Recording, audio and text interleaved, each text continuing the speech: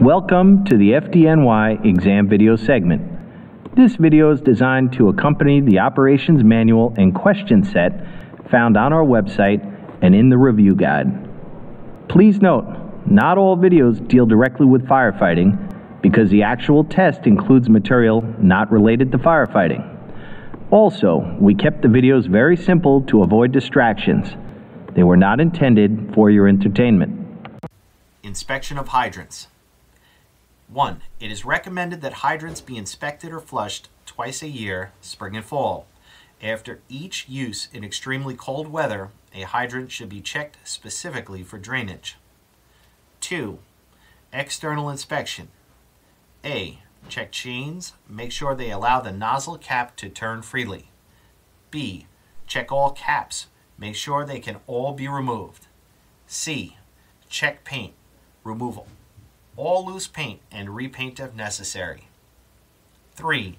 Lubricate hydrant prior to operating a hydrant. A. Where oil is specified, use white mineral oil, USP.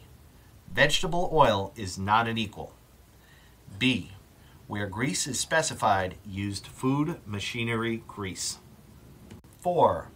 Flushing fire hydrant. A. Using a hydrant operating wrench, turn the hydrant stem in the direction of opening, indicated by an arrow cast in the hydrant. A pipe wrench is not the equivalent of a hydrant operating wrench. B. Open hydrant at a moderate pace, typically 1 turn per second. It is not a race. C. Open the hydrant to fully open. It will come to a solid stopping point. Do not try to open hydrant past this point. Damage can be done to the internal parts of the hydrant. If hydrant is not fully open, water will flow out of drain or weep holes and cause damage to the drain field around the hydrant. Water may come up the sides of the hydrant or nearest valve box. D. Flow the hydrant until water becomes clear and no objects are flowing from the hydrant, such as rocks. Be sure to control the direction of the flow of the hydrant so that damage is not done to anything in the water's path.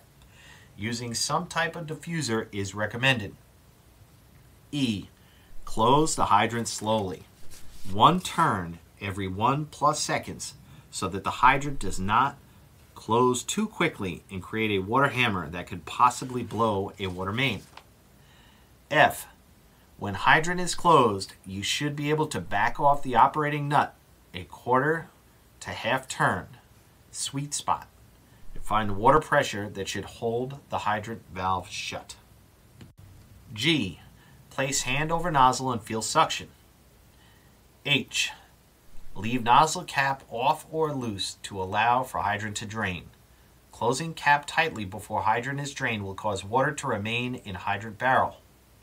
In winter, this could freeze and cause the hydrant barrel to split or damage the internal parts of the hydrant. Could even possibly cause the hydrant to open itself up because of the weight of the ice in the barrel. I. When hydrant has drained, place a small amount of food-grade grease on nozzles and put on nozzle caps. Failing to routinely remove and grease nozzles could cause cap to rust to the nozzle and not allow the cap to be removed. 5. If hydrant fails to shut off, do not force hydrant closed.